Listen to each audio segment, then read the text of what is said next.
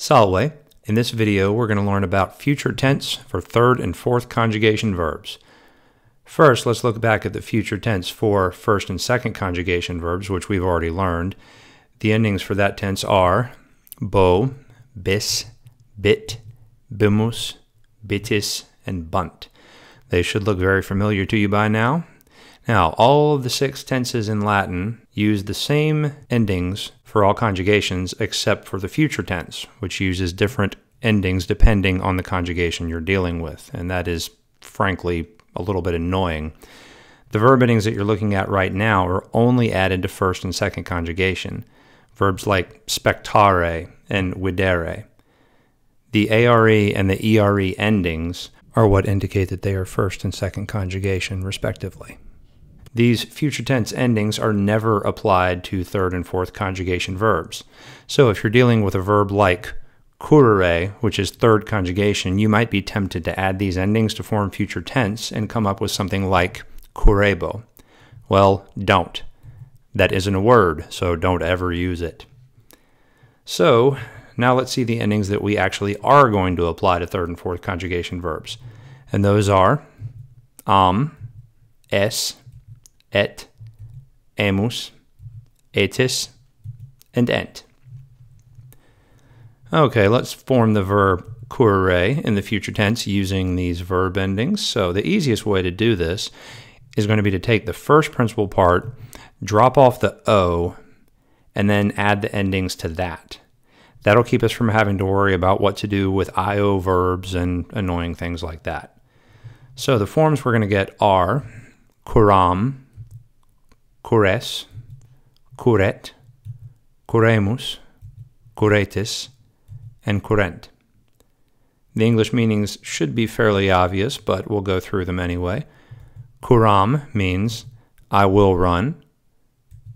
Cures, you will run. Curet, he or she will run. Curemus, we will run. Curetis, you will run. And curent is they will run. All right, let's do one more. Audio audire is a fourth conjugation verb. We'll do the exact same thing. We'll drop the O from the first principal part, and that gets us our stem. We'll add the endings to that. So we'll get audiam, audies, audiet, audiemus, audietis, and audient. The English meanings will, of course, be I will listen, you will listen, and so forth. All right, now let's try to form a few verbs in the future tense. Let's start with we will rule. The verb is rego, regere, and here we have our future tense endings for third and fourth conjugation. We will drop the O from the first principal part to get the stem. Then we will add the emus ending, since we're saying we will rule. And then we get regemus. Simple as that. All right, next, they will find. The verb is invenio, invenire. So the Latin form is invenient. We dropped off the O and added ent. Next, she will send. The verb is mitto, mittere. So the Latin form will be mittet. Next, you will believe, and let's assume it's you singular here.